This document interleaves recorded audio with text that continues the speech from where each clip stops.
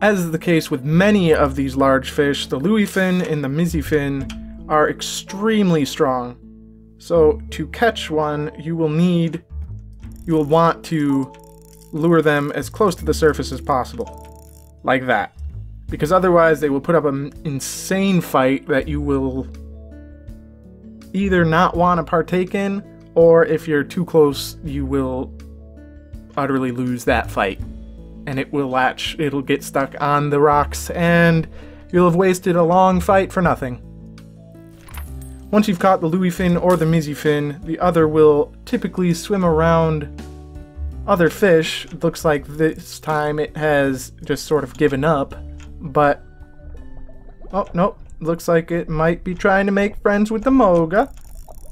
But like the Luifin, the Mizifin will put up an incredible fight. I've already lost this fight twice, which is why it's over there.